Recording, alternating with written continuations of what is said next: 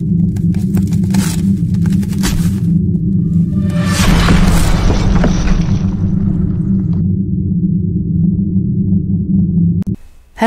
and welcome to my channel, where I'll be telling you all kinds of strange stories, ranging from true crime to some much less believable, although just as fascinating, tales. For today's video, we have the poisonous tale of Masumi Hayashi. Listen in and see what you think. Masumi Hayashi was born on the 22nd of July 1961 in Japan. She was a shy child and someone who preferred her own company a lot of the time, and her parents worried that she would never marry. However, Masumi did meet someone, an older divorcee named Kenji, with whom she struck up a relationship and eventually married. The couple had 4 children together, and although Kenji may not have been who Masumi's parents imagined when they thought of her son-in-law, all seemed to be well. After a few years, Masumi, Kenji and their 4 children moved to the Sonobe district of Wakayama, around 340 miles or 550 kilometers west of Tokyo. Sonobe had been a pretty, quaint little village that contained a lot of farmers and which was surrounded by rice fields. However, by the time the late 1980s rolled around, this picturesque, quiet village began to grow. Farmers were happy to sell off their land for housing. The houses built in Sonobe were large and spacious, and many would see them as status symbols. They were ideal for commuters travelling into the larger city of Wakayama. Masumi and Kenji's house was one of the largest in the area, with a landscaped garden and enough room for all the children to grow. This all sounds lovely for Masumi and her family. A new place to live, good money, and a big, impressive house. Unfortunately, the Hayashi family were not well liked in the area. They didn't try to get involved in village events, and they made no effort to make friends with their neighbours. And this wasn't just the adults either. Masumi, introverted as ever, actively told her children not to join in with anything, and not to get to know anyone. They weren't even allowed to play outside with other local children. It's not that the Hayashis didn't have any friends, they did, only all those friends came from outside the area, and these were the only people Masumi seemed to have any interest in spending time with. She gave the impression that she was better than everyone else, and that they didn't deserve her friendship or even to make her acquaintance. As ever has been and probably always will be the case in a wealthy neighbourhood like Sonobe, the neighbours with little information to go on started to spread gossip. They speculated as to just how the Hayashi family had enough money to pay for everything, and in particular how they had enough money to pay for their lovely house. Since Masumi was so unfriendly and the others were kept away from the locals, there were no answers to these questions. No answers that were immediately forthcoming anyway. As far as anyone knew, and it wasn't much knowledge at all, Masumi was an insurance salesperson and Kenji didn't work at all, although he had previously owned a termite extermination business and been self-employed. The mystery of the Hayashis and their strange behaviour and where their money came from would continue. Much like many other small Japanese communities, Sonobe held a summer festival each year. This would be arranged by the locals and was a chance for everyone to come together to enjoy good food, listen to music, play games, and take part in a variety of other fun activities. These festivals were called Matsuri, and it was something that people looked forward to all year round. By 1998, the Matsuri in Sonobe had been taking place for a number of years, and there was a committee in place to oversee the arrangements.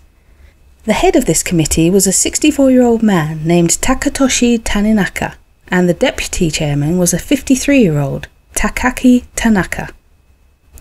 These 2 men, along with their highly experienced and organised committee, had all the preparations for the summer festival in hand in plenty of time, preferring to get things arranged with time to spare. Something they liked to do to ensure everyone felt involved was to send out invitations. These invitations would go to every household in the village, and they would contain vouchers that could be exchanged for food and drink at the festival, as well as a map that showed where each fete store would be found on the day itself. These events were always popular, and most, if not all, of the people in the area would attend, at least for a while. As part of the preparations, the local Women's Association volunteered to make the food. They took the time to think about what people had liked in the last few years, and they used this to create a list of the best food to have at the festival. There were many dishes on the menu, but the one that was sure to be a firm favourite and that needed to be good and plentiful was Japanese curry. By Saturday the 25th of July 1998, everything was ready. There were tables heaving with food, too much drink, lots of games and prizes to be won. There was music ready to go and competitions for the children. All in all, the festival committee was pleased with how things had gone, and they were ready to enjoy the fruits of their labour. As had been predicted, the curry was indeed the most popular dish. It was served to people from a huge cooking pot, and thanks to the vouchers people had been given, some, borrowing vouchers from those who couldn't attend, even had second helpings. Others, who couldn't stay long or who weren't hungry but didn't want to miss out, brought containers so they could take their curry home with them and have it later. It really couldn't have been going any better. Until it wasn't going well at all. Not too long after the festival had started, people began to feel unwell, even vomiting and suffering from terrible stomach pains. The committee chairman, Takatoshi Taninaka, was nowhere to be found, but it emerged that his wife discovered him at home, clutching his heart. A doctor at the event determined that the problem had to be food poisoning, but this was no ordinary food poisoning. Some people were so ill they had to be taken to hospital. By the time the initial dust settled on the morning of the next day, the 26th of July, 63 people had been hospitalised. Sadly, 4 people had died. They were Takatoshi Taninaka, Takaki Tanaka, 16-year-old Miyuki Tori, and 10-year-old Hirotaka Hayashi, no relation to Masumi. When post-mortems were carried out, food poisoning was no longer the culprit. Poisoning of a different kind, however, was. It was arsenic. Of course, the news soon spread across Japan, and the news and media outlets started calling it the Wakayama poisoning. There was speculation that this was a terrorist plot, that it was something to do with spies, and much more. But why would a criminal choose an affluent but small village like Sonobe to poison people in? It didn't make any sense. The arsenic was determined to have been in powdered form, and the police hypothesised that someone could easily have sprinkled this over the food during the festival. After this, however, the investigation stalled, and the police were heavily criticised. People were scared, concerned that the same thing could happen to them and their loved ones, and they wanted answers. Finally, a break in the case came. It was discovered that 2 men had been hospitalised for what was thought at the time to be food poisoning, although traces of arsenic were found in their hair. Where had they been eating before they became unwell? Sonobe. And where specifically? At the Hayashi house. This was bad. Worse was the fact that these men had insurance policies taken out on them. These policies would pay out if they became terribly ill, and Masumi was the one who organised them. When one of the men was hospitalised, Masumi was paid 6 million yen thanks to the policy. That's about £40,000 or $52,000. More would come to light. The police discovered another insurance scam perpetrated by Masumi and Kenji Hayashi. In this case, Masumi had been burned when cooking spaghetti. However, on her insurance claim, Masumi stated that the injuries had come from her falling off her bike onto a bonfire. And the deeper the police looked, the more insurance scams they found. Finally, the mystery of how the Hayashis could afford to live in Sonobe was revealed. They had conned their way into the money.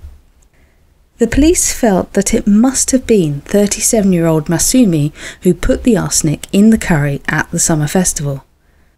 After all, it seemed she had done it before, on a smaller scale, and to add to her guilt, she had taken out insurance policies on a number of different people, all of whom were expected to be at the festival that day. It was on this evidence that the police searched the Hayashi home and found arsenic there. Not a normal occurrence, but then Kenji had been in the termite extermination business and would have used arsenic in his line of work.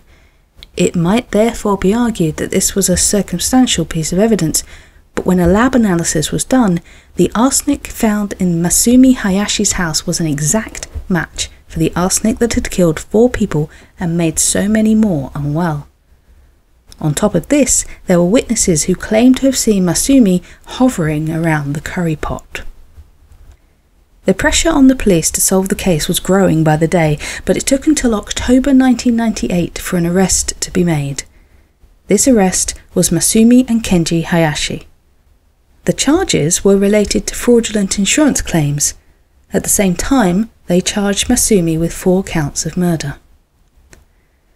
Both Masumi and Kenji were found guilty of insurance fraud.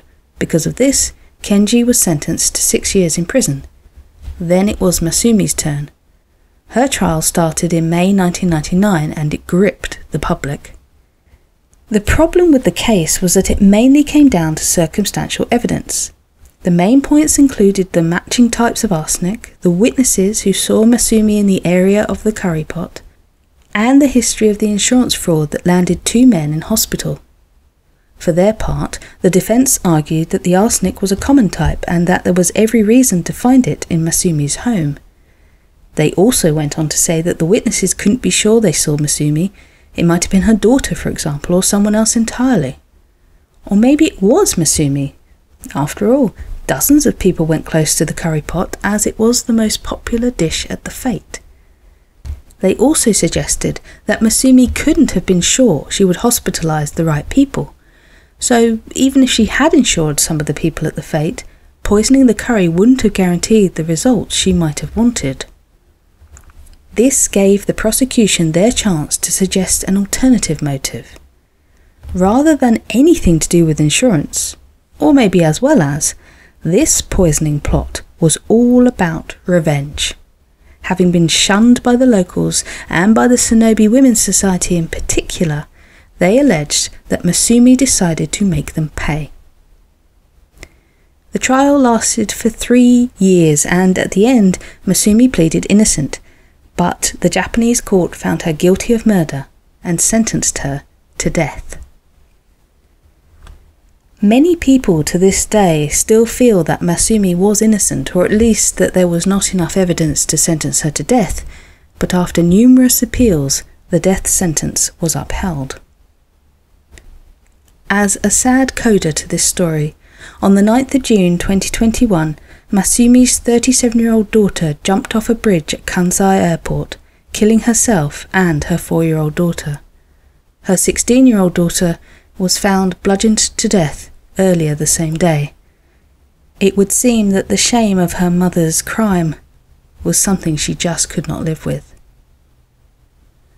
Thank you so much for watching my video. If you enjoyed the content, click the subscribe and like buttons so you can receive more content like this strange story.